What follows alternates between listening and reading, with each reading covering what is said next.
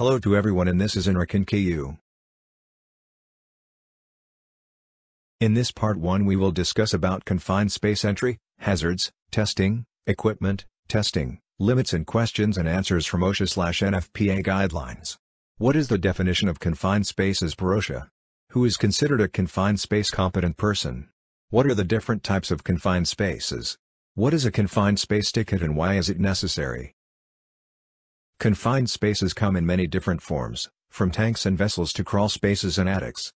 It is important to recognize that not all confined spaces are designed for continuous occupancy.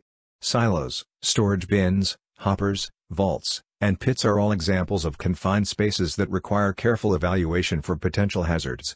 Identifying and evaluating the specific type of confined space is essential to creating an effective safety plan for entry and work. A competent person is crucial for identifying and mitigating hazards in confined spaces. OSHA defines a competent person as someone with the knowledge, training, and authority to take corrective measures.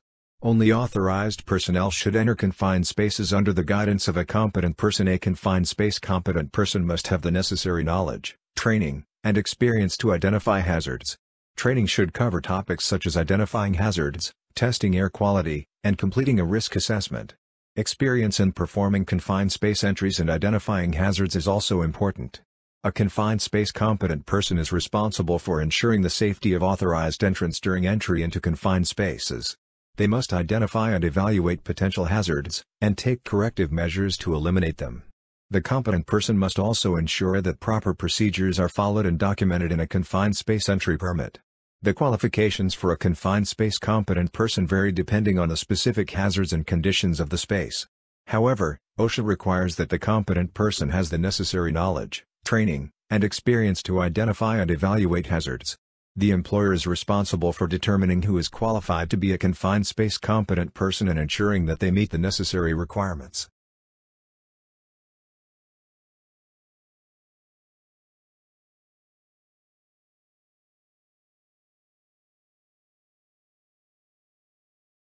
There are many types of confined spaces, including tanks, vessels, silos, storage bins, hoppers, vaults, and pits.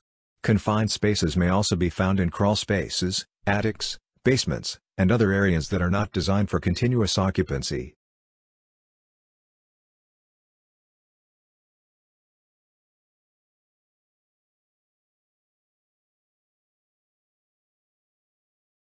A confined space entry permit, also known as a confined space ticket, is a written document that specifies the precautions and procedures that must be taken before and during entry into a confined space. The permit must be signed by the confined space competent person and authorized entrants before entry is allowed. It helps ensure that proper safety measures are taken and that only authorized personnel enter the confined space.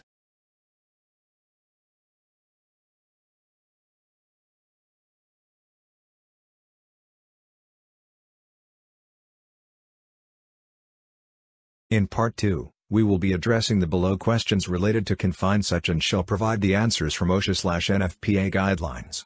What are the common confined space hazards and how can they be controlled? What are the specific confined space hazards that need to be considered for entry? What are some best practices for confined space entry and work?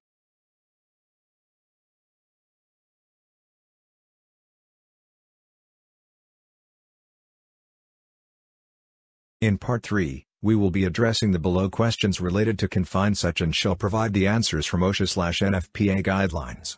What is the importance of testing confined spaces before entry? What are the oxygen level requirements for confined spaces? What are the gas limits for confined spaces in Singapore and Australia? What are the temperature limits for confined spaces? What are the CO2 limits for confined spaces? What are the explosive limits for confined spaces?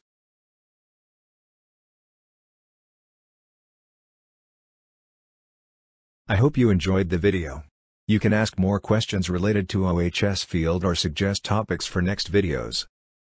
One request to all: kindly subscribe to my YouTube channel The NFPA for more exciting videos.